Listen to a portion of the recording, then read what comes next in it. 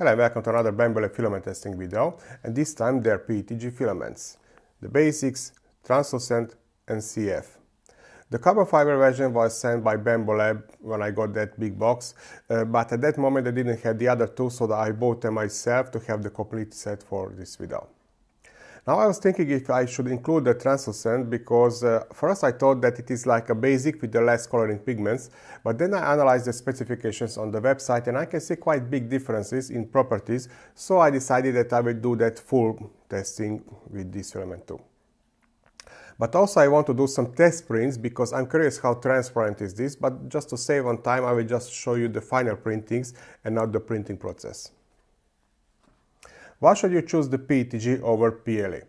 Well, first of all, higher temperature resistance. Instead of 50, it can be approximately at 70 degrees Celsius.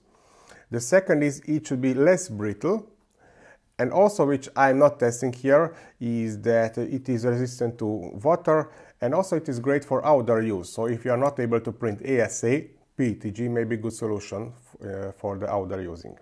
I have a cousin who is printing RC boats for the fishermen, for feeding the fish, and he started with the PLA, but very quickly he moved to the PETG because he noticed that the PLA deforms in the water. I didn't test it yet, but I trust him here.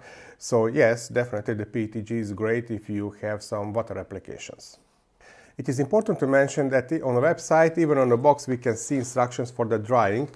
But 8 to 12 hours on 60 degrees Celsius, I mean, no chance that I think most of the users will not dry it so long. Usually the PETG I am testing out of the box, but okay, I will give it a drying and that will be only 2 hours on 60 degrees Celsius approximately. It is interesting to see the difference in the packaging. So it looks like the carbon fiber version is really sensitive to moisture because this kind of packaging is better against the humidity. And be careful, it is receivable on this side, so don't open it on the other side, which is actually bigger. They will be opened one by one before the printing, and then I will dry them 2 hours, and then they will go to the X1 carbon, but from the open air because I don't have the AMS there. AMS actually is really good with PETG filament because it keeps them dry. The old AMS, not the light version. Let's start with PETG Basic.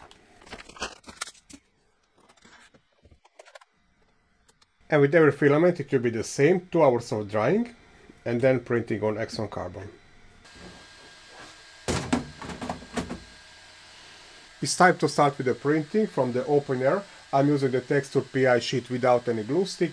Let's check the default settings in Bambu Studio. The print temperature 255, the flow 13 and 70 degrees Celsius on the bed surface on texture PI sheet. And here you can see a short time lapse. The printing is not finished, but I'm preparing the translucent. I'm placing it in the filament dryer. The plate almost cooled down, but quick verification check. Okay, it's good. And when it cools down,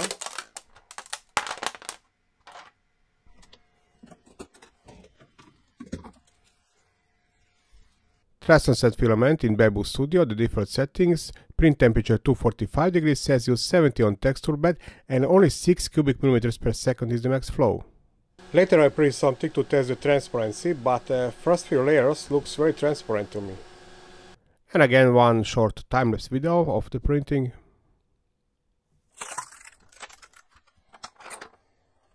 And I already mentioned that I will need a few more test prints from this material. Now let's analyze the transparency. So this was printed in this position, and actually the smooth surface would be better. Anyway, let's check. So this is 1 layer thick, 2 layers, 3 layers. And interesting, in all 3 cases the transparency is almost equal. And now let's see the wall. 1, 2 and 3 walls thick. This is just a cylinder, 2 walls, 3 walls thick. Transparent but not so nice, interesting. And let's check the vase mode printing. Now the Allen key is in the middle of this object and now next to the wall. This is really transparent. And here you can see with my finger. And this is a calibration cube with 3 bottom and the top layers and 1 side wall. On side walls I can see the pattern of the infill. I can see it on the bottom layer too. But it is not so visible on the top layer. Interesting. And now I'll start with drying of the carbon fiber version, and don't forget this bag is resealable, but on this side, which is smaller. Interesting red color. Immediately I want to check how brittle is this material. Ah, not so brittle like PLA. Just for comparison, this is PLA.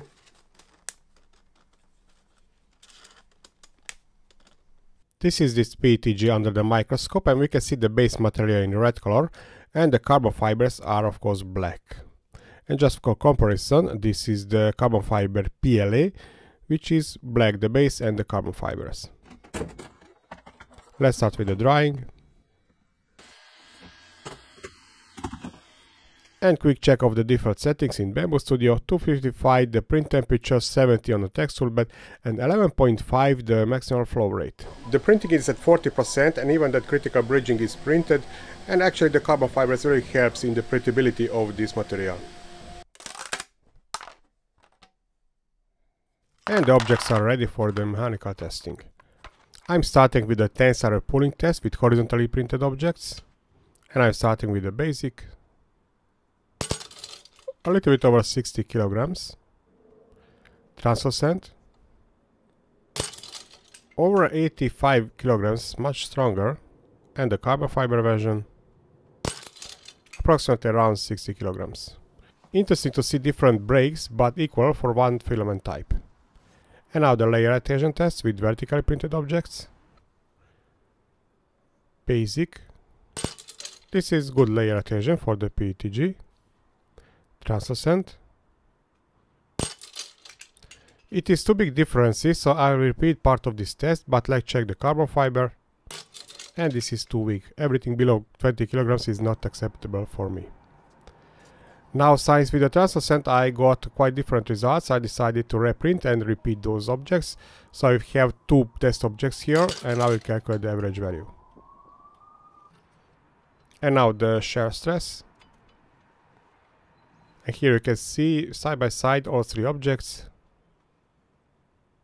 And in this case the break load was very similar in all three cases. Only one part I couldn't find from translucent. And now the torque or twist test. This object is 6 mm in diameter, and I want to record the load at 90° angle and the maximum load. And here you can see side by side all three objects, and quite big difference in these loads at 90° angle. Interesting break, especially with this basic. I'm a little bit confused why it broke in so many pieces. 3-point bending test, and I will measure the deformation after 1, 30 and 60 seconds under these loads. And here you can see side by side all three test objects. This is speed up video. Current weight is 2.5 kilograms, 5 kilograms, and now 10 kilograms. And after I remove the load, I cannot see any permanent deformation on these test objects. They look quite straight. The ISO impact test with these notch test objects to see which is more brittle or tough material. And I'm using here the half kilogram hammer. PETG Basic. 0 position. Translucent. Carbon fiber. For the first look, the break looks very similar in all three cases, but let's analyze the pictures and calculate the breaking energy. This is the scale, and this is the 0 position of the hammer, and this is position of the hammer, the edge position after breaking these three test objects. And if I measure everything from the 0 position, I will get that edge, the difference in height, to calculate the breaking energy. And now the temperature test in the oven, and I believe that this experiment is important with these materials because one of the reasons you want to use the PETG instead of the PLA is exactly this, bigger temperature resistance. This is speed up time-lapse video, and something as I expected, the basic and translucent very similar deformation temperature, and the carbon fibers is always higher. Over 100 degrees Celsius, I will stop the experiment now.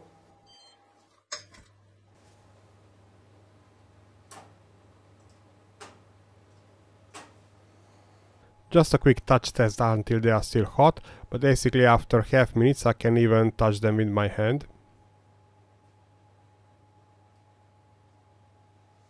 For the filling, equally soft all three, but biggest deformation on the basic and the smallest on carbon fiber version. The creep test, the deformation under the constant load, which will be 1.25 kilograms. And I want to measure the distance between two reference surfaces. I'm locking the position for more accurate measuring.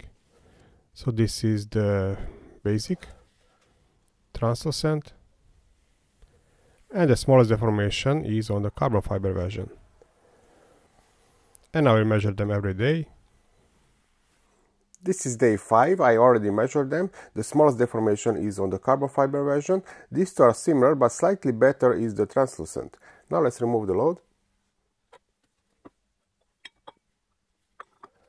And after 10 minutes without load, this is their deformation.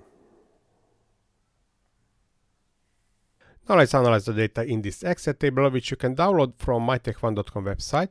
And as always, I will add these 3 lines to that summary table for my Patreon supporters as only gift to them. Now let's start with the creep test. So these are the directly measured values, distance between two reference surfaces, but what I need is difference between 2 days, and that's what we can see here or on this graph. And we can see that on the second day the creeping is significantly reduced, but didn't stop completely. Even on the 5th day I could measure approximately 0.1 mm of creeping, or even a little bit more. On the tensile test with the horizontally printed objects, the translucent was the strongest, the basic and carbon fiber very similar. Now on the layer adhesion test with translucent I had quite big difference in first 2 attempts, so that's why I printed 2 more objects, and this is the average value from these 4. And we can see that on translucent we have the highest layer adhesion. The basic, this is also acceptable, but the carbon fiber version is quite weak. Everything below 20 kilograms is not really acceptable from my side. On the shear test, very similar results with all 3 materials. On the bending test, this is the deformation under these loads after 30 seconds. But I think this is more interesting, where we can see the deformations under these loads after 1, 30 and 60 seconds. And we can see on the start that the carbon fiber version was the best with less deformation, but on 5 kg I can see that this is under a small angle, especially we can see it here. So this means that these loads are too big for this carbon fiber material, and it starts with the creeping. On torque or twist test, interesting, I'm not sure why is this basic so weak. The strongest was again the translucent, and the carbon fiber somewhere between. This is the load after 90-degree angle, so this is most important from these 3. On isod or impact test, the best was the carbon fiber version. The basic and translucent quite similar, but actually these are all 3 quite brittle materials. Their PLA materials was much better in this test. On the temperature test, which is important for these materials, the basic and translucent very similar, and as always the carbon fibers always helps in this kind of test, so it started with deformation approximately at 77 degrees Celsius. And also I have here a small table for the price. The basic and translucent same price, and the carbon fiber version is a little bit expensive. I need one more testing for myself. This is the carbon fiber version printed on high temperature. I want to see if I will get better layer adhesion. And it brought approximately about 20 kilograms. Now quick conclusions for the end, and first about carbon fiber filament. Well, there are some stress types where the orientation of those carbon fibers really helps, but somehow I cannot really like the filament if it has weak layer adhesion. So even if I pump up the temperature by 15 degrees Celsius, even in that case it was broken a little bit about 20 kilograms, which is acceptable, but from this material I would expect a little bit better layer adhesion, because for example with the PLA-CF from BambuLab we have great layer adhesion. About the basic and translucent, well actually I like better the translucent, it performed better in most of the tests, and also I like the transparency of this material. Now about that impact test, this is something I want to investigate a little bit better, because if you check one of my previous videos where I compared 3 BambuLab PLA filaments, they perform better, the breaking energy was higher compared to these PETG filaments. Well, something I know that this PETG is more flexible material, but the break load is smaller compared to the PLA, so PLA will not bend, but it will break more suddenly, so that's why users usually think that the PETG is tougher material compared to PLA. But this is something I really want to investigate a little bit deeper, and I hope you will follow me to that video too. Until that, thank you for watching and happy printing!